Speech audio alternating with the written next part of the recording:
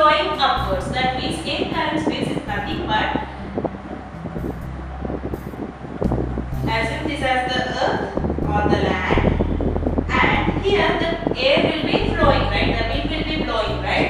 The air will be catched up. That means whenever there is a warmth or high temperature on the surface of the earth, those air will be catched up or will be flown upwards towards the clouds. That is known as the air currents, which are pushed upward direction. And when coming to the water droplets, you will be seeing that they are flowing downward direction. This vigorous movement of upward direction of air currents and downward direction of water droplets results in the cause of separation of the charges. That is, positive charges will attain the upward side and the negative charges will be attaining the lower side of the cloud. Thus, the positive charges occupy the upward surface and the negative charges will occupy the lower surface of the clouds. And while coming to the earth's surface, it in turn carries the positive charge particles on the earth's surface. Therefore, why these charges have been separated, I have said, because of the movement of upward and downward direction of the water droplets and the air currents. Now, this separation of these molecules, that the charges, will be resulted in the formation of separation. But why this lightning occurs is when these positive and negative charges clubs or mingles with other clouds or within the clouds or with the earth, then the lightning and sounds will come. What is the cause for this clubbing of these two charges is actually air. What is the air? Air is a poor conductor of electricity. That means we can't pass the current in the air. That is, it is not a good medium. It doesn't act as a good medium for the passage of electricity or charges.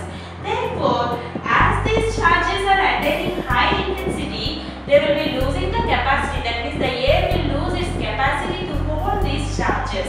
So, in turn, they will be collided or they will be collapsed. Those collapsing of these molecules or charges in turn results in the formation of light and sounds.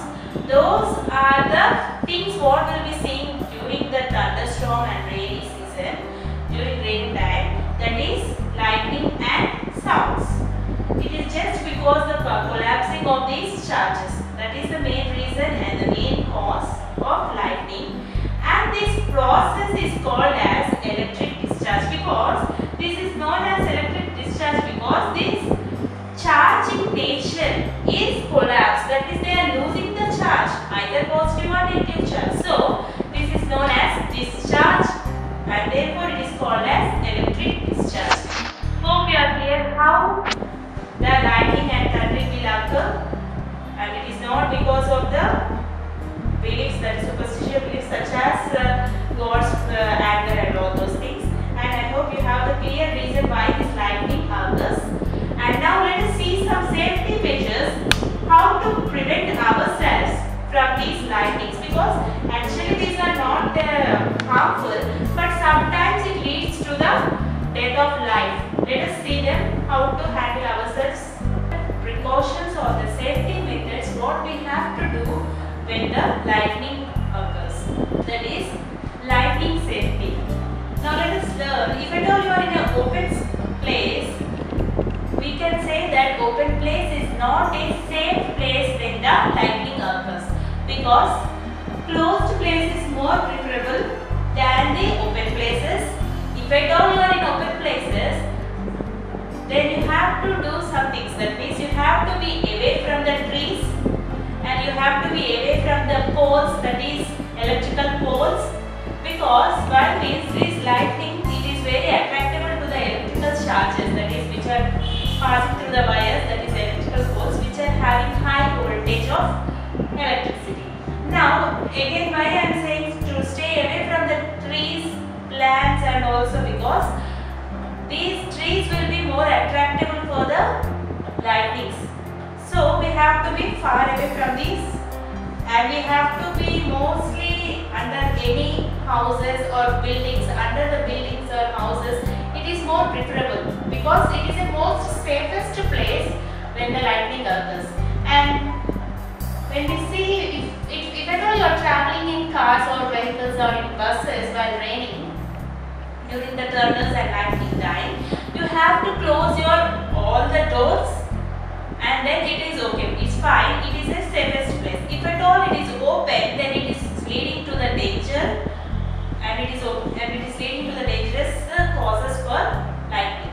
And the do's and don'ts, what we have to do and what we have not to do during the lightning time is, open vehicles are not safe. That means you have to not at all open the doors of the vehicles or buses or cars, whatever you are traveling, and you have to stay away from the trees, buildings, from the poles and all.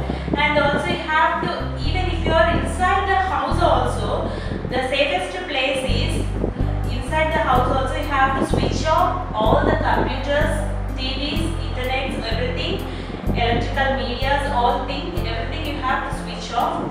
And if you keep the lights on, it's no problem, there is no issue of on the lights. But you have to keep away from yourself, you have to keep away from all the high voltage equipments. And also lightning can strike, means lightning can attract the mobiles, metal pipes and telephone cords and electrical wires, because all these electrical wires and telephone cords are having the charges, right? Therefore there will be a tremendous attraction between those lightning and those charges. So we have to keep them far away and we have to keep them every electrical devices in the switch off mode only. Now bathing and talking in phones and mobiles should be avoided and we should be away from those things during the lightning and thundering time. And electrical appliances like computers, TVs and all, you have to be very far from that, I have said previously. And these are the major precautions what we have to take during the lightning and thundering time. And also if you are aware, the trees with longer heights like coconut trees, that you have to be very far from those trees because they are of higher heights and they are having the capability or more majority of attracting the lightning. So we have to be far from those trees. And the position what you have to be inside, or if at all you are outside in any form or in any agriculture or lands in an open areas, you have to be in such a position, that is you have to close your hands and you have to keep the hands on your head, on the upper head, and you have to close yourself and you have to sit down. That is the most important and safest position when lightning and thundering is occur. Let us see the lightning conductors which are useful during the lightning. That is, you will be observing on a building, so on the top of the building, say metallic rods which are of higher heights than the house. Those metallic rods which are of higher heights will be used as the lightning conductors. That means these metallic rods which are of higher heights, that means one end of these metallic rods will be open to everyone and it is visible, and the other end of this metallic rod will be dipped inside the earth's surface. Therefore we can say that even if at all we get higher range of lightnings, that will be absorbed by these metallic rods and it will be directly transferred into the earth. This is known as one type of earthing which is used to prevent from, this is the safety measure used to prevent from the lightnings and thunderings from the rain. Now we will be seeing some more things such as electrical wires and water pipes right inside the walls of the houses. These wires and these pipelines are also much advantageous, that means they are also mostly useful in order to reduce the shocks or reduce the lightnings which are falling on the houses.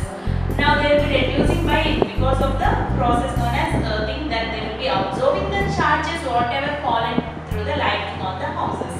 This is the most important precaution or prevention taken during the lightnings, that is lightning conductors which are useful for earthing purpose. Now let us see the other natural phenomena or the other most serious natural phenomena occurred which we can't